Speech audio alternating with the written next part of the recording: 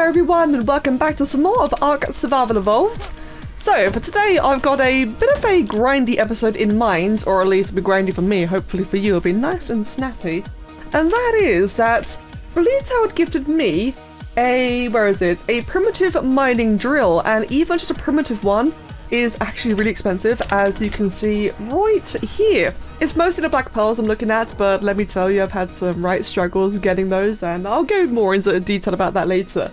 But otherwise so, Bluetail had utterly convinced me I wasn't going to use this until Genesis, or maybe a little bit earlier, like Extinction. I was going to hold myself off. And this is just really vastly superior to my high-level imprinted and color saws. This gets so much more metal, a regular primitive one, than anything I have. So I'm thinking, like I said, it's a black pearls I'm looking at. I want to upgrade this, and I want to try upgrade it to Ascendant, maybe Mastercraft if I can't afford it. And yeah, this is the part where it's going to get very expensive and where it's going to become quite the grind. So let's just go ahead then, and thankfully I can see all of the costs in there. So let's just go ahead and bring in all of the pearls, get all of the ingots, all of the organic polymer, the crystal, and the paste, which thankfully, now paste is one thing I definitely have in abundance. I'll grab the regular stuff for now, but as you can see, got a lot of Acatina paste. Right, so hopefully I get really lucky and I get bonus upgrades, because remember, our version of the upgrade station is very nerfed and we've got a higher chance of failure and a smaller chance of bonus upgrades, so it's entirely possible that this will just fail entirely. Oh well, that's a great start already, so I got less materials, which, you know, considering it's only ramshackle, I really hope I get that again later. Let's just take that out for now then, just so we can keep track of each progress. I now need 300 or 289 black pearls. That's definitely the thing I'm going to struggle on. Apprentice. Ooh. Now I need 819 just to get to Journeyman. But I did get another proc. That's actually really, really lucky. So another resource cost reduction. So I'll save 25%, and I now need 2,320 and a lot more metal as well. My god, I'm out of metal. Well, it's a good thing that I'm using a mining drill to get more metal, but you think, right, like I said, 2,300 pearls, and that's only Mastercraft. So again, this is where things are going to get really, really grindy. So I'm going to start off with the easier parts of the grind, and that is definitely not because I'm procrastinating and dreading the hard parts of the grind.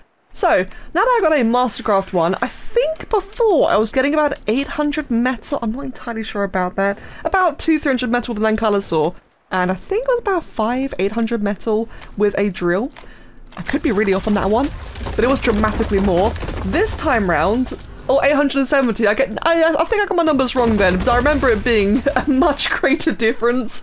That, or I'm probably using up a lot of materials but not a lot of gain. But it's also, I kind of just want to. It'd be really cool to have like a big Ascendant mining drill, especially because I'm not going to be able to get a pre-made Ascendant mining drill until all the way into Gen 2. And that is obviously... Is it Gen 2 or is it Gen 1? Wait, no, I think that's Gen 1. Yeah, it is Gen 1. Oh my god. That's better then. It's a little bit closer, but still a long way away. So I needed, I think it's about 20,000 metal just to get to Mastercraft. And I've so far got to 2,600. Right, well this is where things are going to be a little bit grindy. Well, you know what? Since we're just sitting here farming, I think now would be like a nice little time to chat, because I don't really do that much in my videos, do I? I've seen a lot of other YouTubers where they do like to keep all the farming bits in and just, you know, have a little conversation. And sometimes it can be quite charming, whereas I do, you know, jump cut a lot, so you do miss a fair bit. I mean, it's just, you know, mining, I'm just getting metal. But perhaps now would be like a good time to talk about the future. So I will admit, as of recording this, I have actually already done Tech Cave, and you probably noticed a couple of funky new items in my base. Now that video is coming out very, very soon, of course. I've only postponed it because there was such a big focus on boss battles, such a big focus on progression, not really enough like fun little things in between. So I did decide that, okay, you know what, it'd probably be a nice idea to break it all up a bit, give a bit of a break from it, a bit of a refresher, do some silly activities like Patreon challenges. The Seagull one in particular was great, and it was really fun reading the reactions on that one. I don't think Loki really expected me to do like a giant... I don't think anyone expected a giant swarm.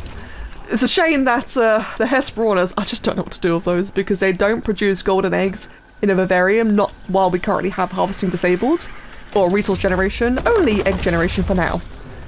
Point being is I don't know what to do with them. But that's getting off topic, we're talking about the future. So, Tech Cave is indeed finished, and as I've mentioned since the very beginning, whenever I complete Alpha Ascension of each map, it is time to move on to the next map, and I will be very, very soon beginning Scorched Earth, and can I just say I'm so excited. It's going to be a lot of fun starting again from scratch-ish. I mean, I'm going to have my character obviously, and I'm going to keep everything in the same cluster, same progression. Again, as a whole, you know, progressing through the entire game arc.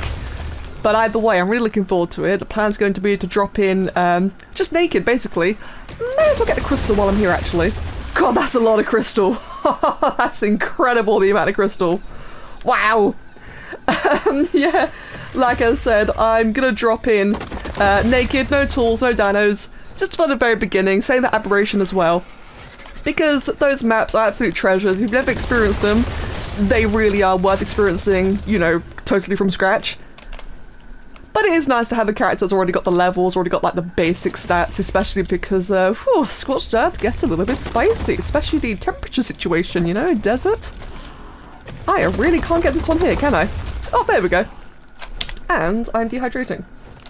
So the big main point that I'd like to make is that not only am I starting it soon, but also that things should start speeding up now. I'm gonna, again, focus more on like lots of little fun activities. I'm not just gonna go hard on bosses all the time. So I won't rush to Manticore, but I do want to make sure that you can all, oh whoops, that you can all, you know, come play soon. I am too encumbered. I need to put my drill on again so I can do this. I do love the weight reduction when you're holding the drill, and I love how it actually counts when you're mounted as well. I used to think that was like a visual glitch for the longest time, not that it was an actual feature. Kill those, and kill you. Excellent. Yeah, so progression should overall be just a little bit speedier.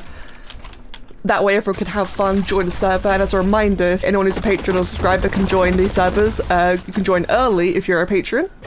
But yeah, currently there's been so many people playing lately. I think on average between 14 to 18 players online at a time, which is wonderful for us. This is a lot more than we've ever really had before.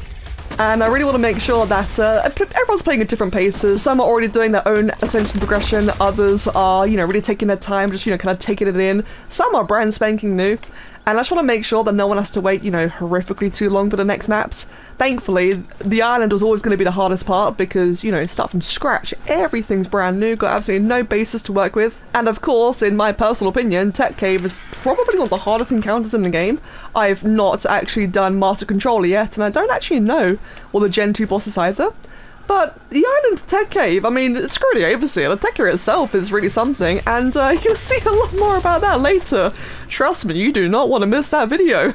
Even if you were there in the live stream, you should still come over and, you know, watch that video when it's available, just relive all the lovely details. It'll definitely be worth it. But as I said, even I will be beginning Scorched Earth and Aberration somewhat naked. I will end up bringing things over as soon as the grind kicks in because I still want to have fun, right? I still want to really have fun. I've done the whole segregated playthroughs before. Not again. I'm going to take advantage of what I've earned here and utilize it in the next map.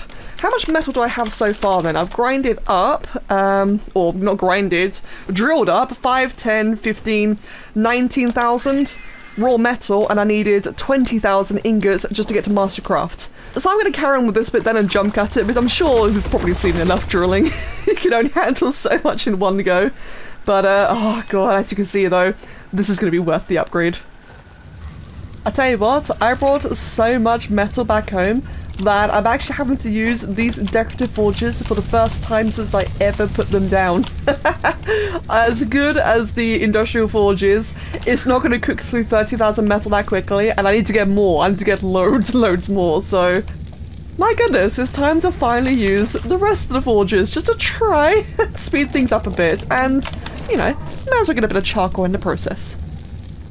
So I patiently waited overnight and I should now have a good supply of metal ingots. So just quickly check the, yep, I think that'll about cut what I need for now, at least for Mastercraft. I don't think I will be going for Ascended after all, but we can just really hope that I get a proc. Now the next stage of the game is black pearl farming. And after yesterday's crafting, I left myself with 539.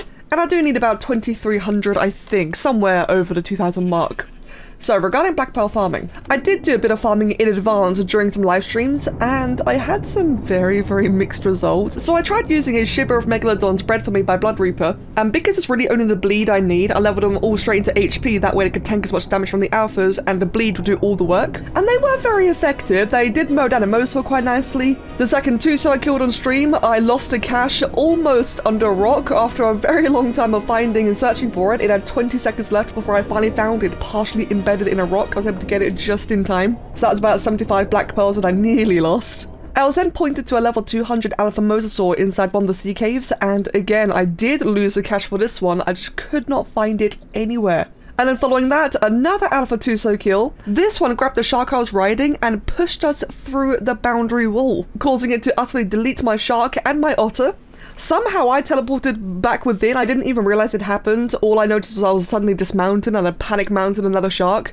It wasn't until afterwards that I realized all of my pearls were missing because they were stored on the shark I was riding. So in the end, I lost about just shy of 400 pearls, but the chat was very encouraging for me to spawn the pearls back in.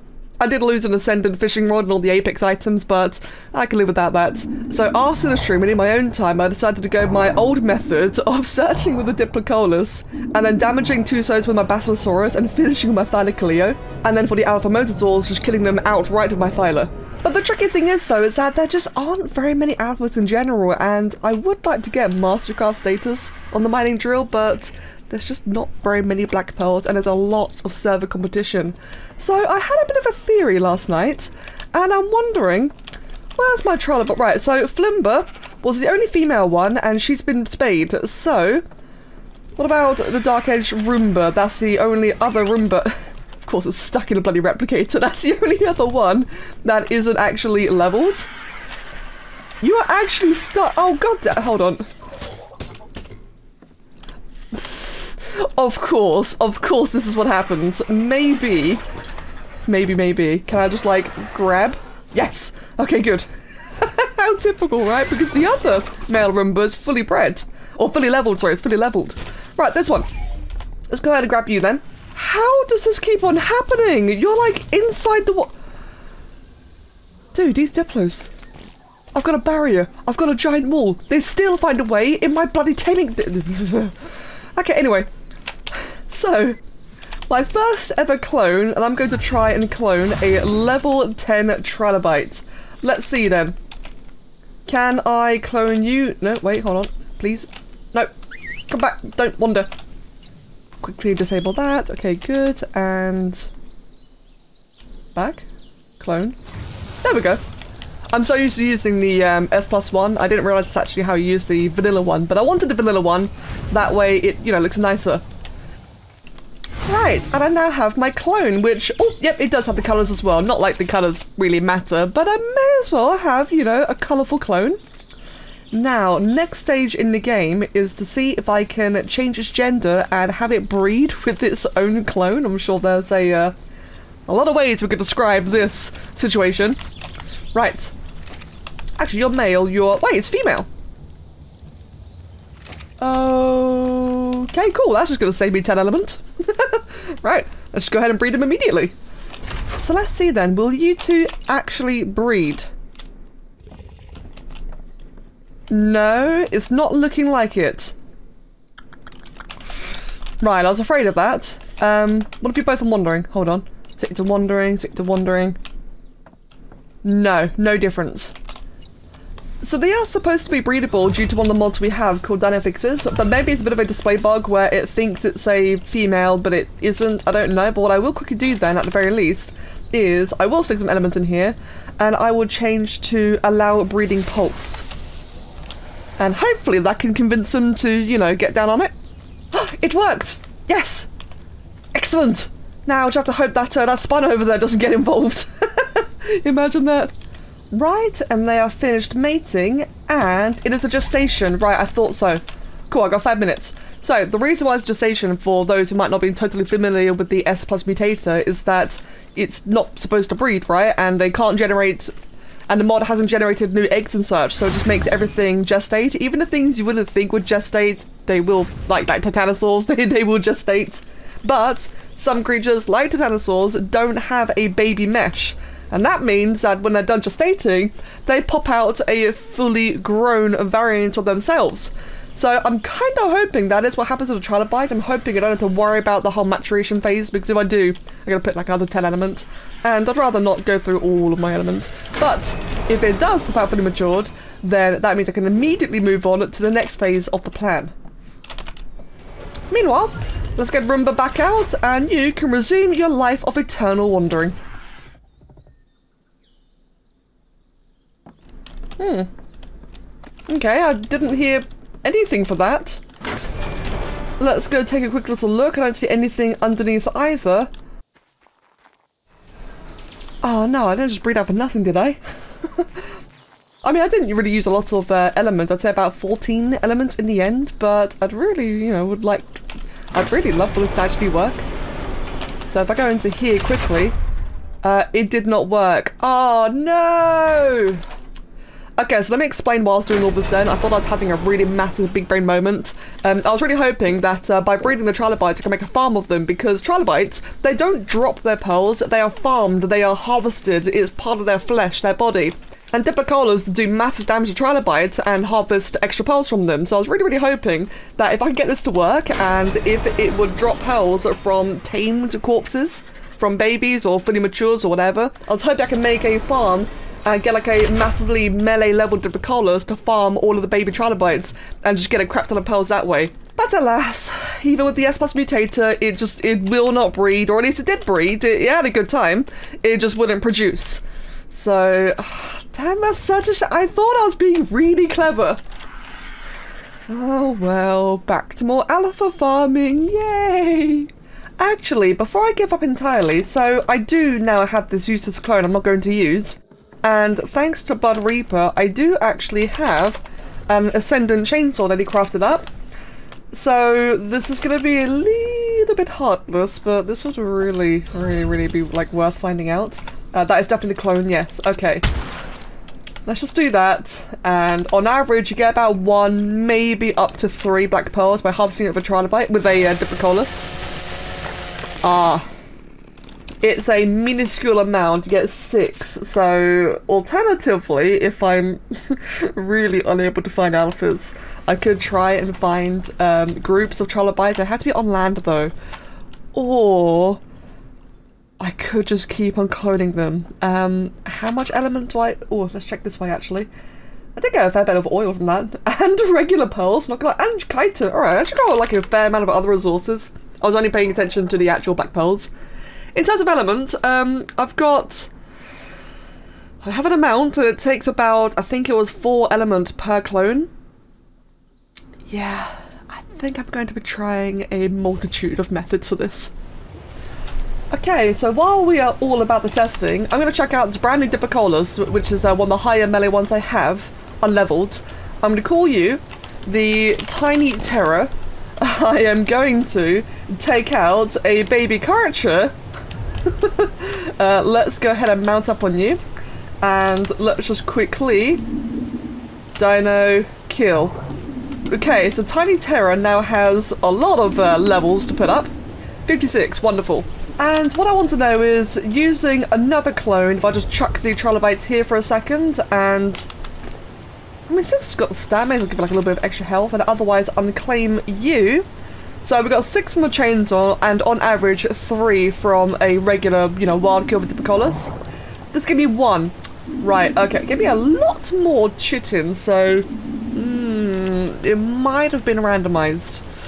I mean, that is definitely a valid thing. Yeah, I got more chitin. I got a lot less oil, a lot less pearls. Okay, right. I don't think it's worth using Dipicolas then. Yeah, I think I'd have to stick with the chainsaw and just do it that way. So after live streaming a couple of more alpha kills, I had an idea to try and make a propagator and see if maybe I could clone a bunch of trilobites and breed them this way.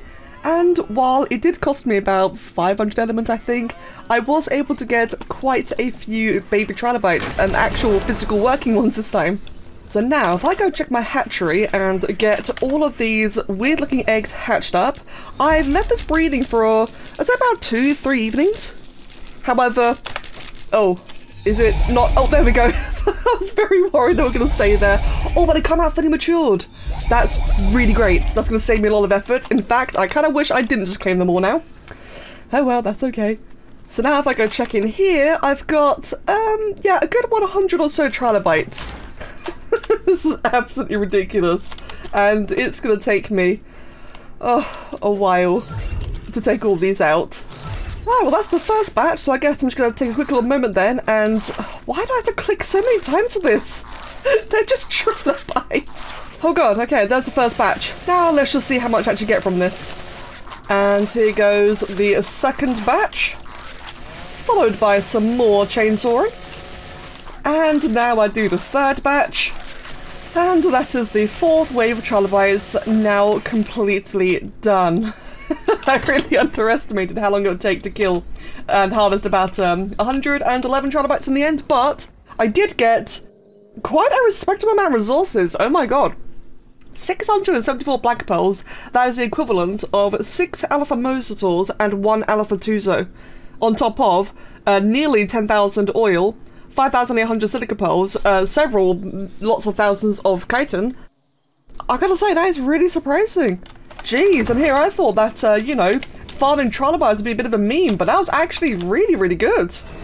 Now, of course, I do have to emphasize that it did cost me a couple of hundred elements to even get that much in the first place, and I had to clone all these as well. All of the trilobites themselves were given to me by various people in the community, and the chainsaws given to me by Blood Reaper. So, you know, a bit of a team effort went into this, but in the end, it was a bit of a try-hard method. But after how many issues I've been having trying to kill alphas in the oceans and losing their caches, or even losing my tames due to them getting gripped by Tuso through the zone boundary, this was actually not too bad. How much elements do I actually have left over in the end? I have, ooh, yeah. Yeah, I did go through quite a fair bit. I got enough to last me for a while, but ooh. On the plus side, that is actually a legitimate black pearl farm, I'll be damned. Now then, for the entire reason I've been doing all these silly shenanigans in the first place, and my god, it does not really feel like that great of an idea in retrospect. I really underestimated the sheer effort. And I need to emphasize that there is really no other better way to farm black pearls on the island. Black pearl generation doesn't really pick up until aberration, and I did the best I could. Oh yay, I got a discount, I still have 1,000 pearls left. So, just for the fun of it, it would take me 5,600 black pearls, 74,000 metal ingots, 22,000 crystal, and I've already got all the paste and all the polymer, thankfully. Yay! It's done. It's done. It's Mastercraft. I'm not doing all that again for Ascendant. But I do feel like I've now just created a new way to passive farm black pearls, because the entire thing I wanted in the first place, when I was first using the S+ mutator, was to see if I could, you know, AFK farm it, kind of like the penguin farm, but one that actually works. And the fact that they come out fully mature is actually really, really good. So I do wonder then that someday I could do some bit of experimenting and just find out then if there's anything that would actually do like really great harvesting on a trilobite, because a Diplocalus, while it does one-shot them very effectively, it doesn't have any bonus to harvesting. Maybe like a Therizino would be really good, but I don't think anything's going to top a chainsaw. Which, by the way, I should actually emphasize, the chainsaw's 258% weapon damage, which means that when I get to Scorched Earth, I could get a lot better. Right. Well, that was a long-winded episode just to get a Mastercraft mining drill, but I really hope that you appreciate the journey. I hope you appreciate the tenacity. That was a good bit of fun. Felt severely overkill, but that was actually quite fun to just try and knock it out and figure it out. So, as always, everyone, thank you so much for watching. I hope you've enjoyed it, and I hope you learned a couple of things in the process. And as always, I'll see you all again next time. Cheers.